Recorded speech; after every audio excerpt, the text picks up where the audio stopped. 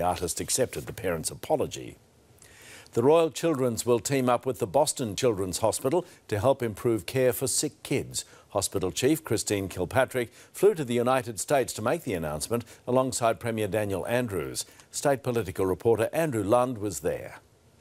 Armed with dozens of koalas and kangaroos, Daniel Andrews discovered Boston kids can be tough customers. I got another stuffed animal in my bag. The Premier was visiting the Boston Children's Hospital to mark a new partnership with the Royal Children's Hospital in Melbourne. There's no doubt in medicine and in health generally today, it's all about collaboration. We have, a whole set of digital opportunities, telehealth opportunities, communications that were never available before.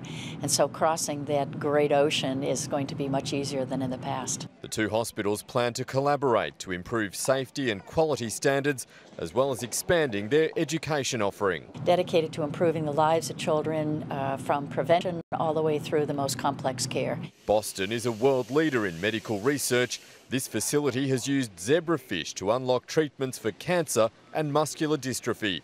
The state government hopes Victoria can tap into that knowledge. There are 8 important memorandums of understanding, so important deals that formalise partnership, take partnerships to the next level. The government's also announced an $80 million joint enterprise between Monash University and the University of Melbourne, designed to accelerate the development of new medicines. The partnership is expected to generate around $360 million worth of activity over the next decade, which the government says will support the development of new companies and jobs, as well as increased investment and exports. We have some of the best science anywhere in the world, some of the best people who are doing great work. We need to keep more of that value chain in our local area. In Boston, Andrew Lund, 9 News.